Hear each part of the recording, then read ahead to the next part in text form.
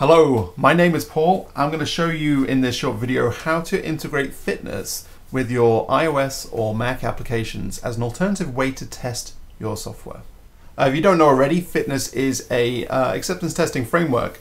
It allows you to define acceptance criteria in the form of tables and execute those tests against all kinds of different environments and programming languages.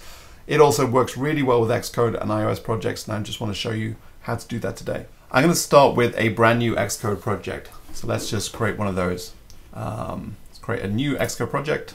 Now let's imagine there are applications here. We started to build it and we want to start using FitNesse to run acceptance tests against that. The way FitNesse works is you create a special version of your application which FitNesse talks to, and that requires a separate target to do that. Now, to make this a lot simpler, I've created some Xcode templates which allows you to create that specific kind of target that you need. So the first step is to download that zip file. All the instructions for this are there, so you can refer to this later, but hopefully I know what I'm doing. I can just try this from here. There is a make file that we have here. So if I go into that folder and cd into, there we go, and let's run make. What that did was just copy the templates for the acceptance test target into the appropriate places that you need to. After you've done that, adding a new target is really easy. There'll be a category here under iOS called test. We also have one for OS 10, so you can build either of these types. And it's called the iOS acceptance test target. So let's create one of those.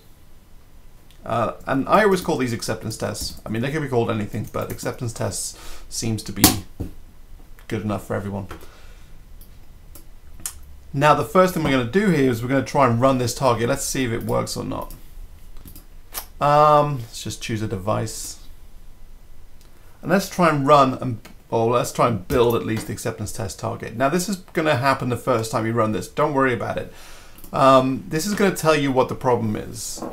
For this to work, it needs to have the support of a pod. That pod is called OC Slim Project. And without it, this thing can't do its thing. So it's just giving you a little nice error there to let you know what that is it needs to do. So let's follow the instructions and see what we need to do. So let's go find this. And let's just a pod file in there. Okay, so the target is going to be acceptance tests.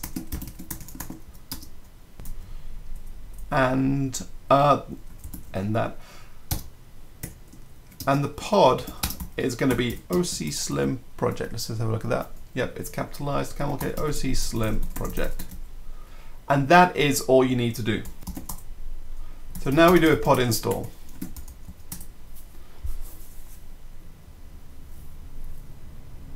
Let's quit this and open up the workspace instead. Now, if we've done this right, when we build acceptance test this time, it will build. All right, done, easy. Now we've built it, well, we can actually try running it. Let's see what happens if we try to run it.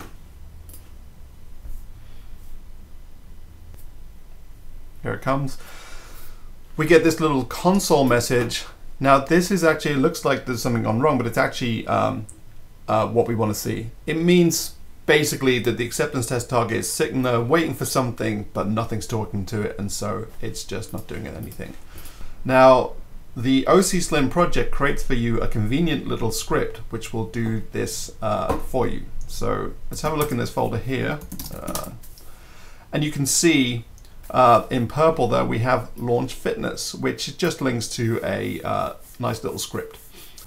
Launch FitNesse, what do we get?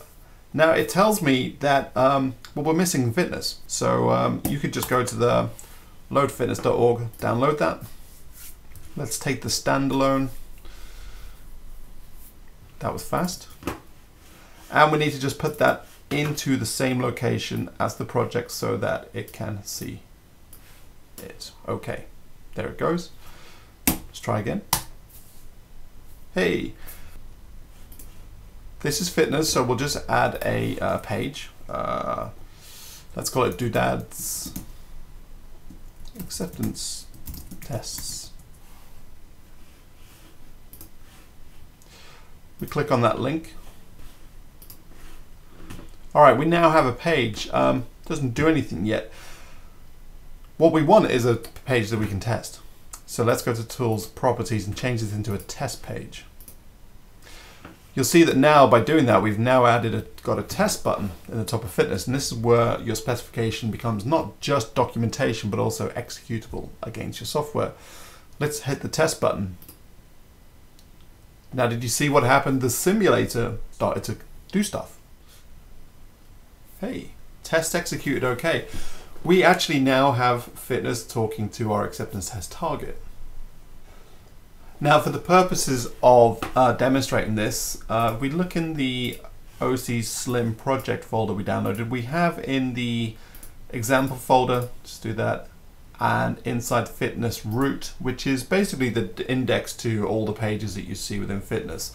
We have a little sample here to help us get going. So I'm going to just move this over to this Fitness root here and drop that in there. And what you'll see is already, well, you don't see it, but if we see Slim project example, this is the example that we just copied and pasted in. Let's run this test. Okay, cool. So let's look at this page. The tests executed, but some of them failed. Fixture example is green. Now, how did that go green? We'll look at that in a minute. And we have this input and output, but it didn't receive anything. So how is this working? Well, what's happening is that when we installed our acceptance test target, it came with this little sample to get us started. So you see here that we have fixtureexample.swift, which is mapping to fixture example in this table here. And you can see it doesn't do very much, but it does have an input there, which matches to this, and an output here, which is returning right now an empty string. So it says, can we make this decision test go green? The way we do that is to return the right value from here. So if I return bar from here, which is what we're expecting in our output, I need to build that again and hit test. Test succeeded. Now, to get a better idea about how some of this works, you should go check out my blog post on this that goes into all the detail of how this stuff is wired together and walks you through a more an example from start to finish. But this is really just about showing you how to get your project connected and wired up to your Xcode project, and really just to see how simple that is. Thanks for listening. Go check it out. I hope you have a great time using Fitness.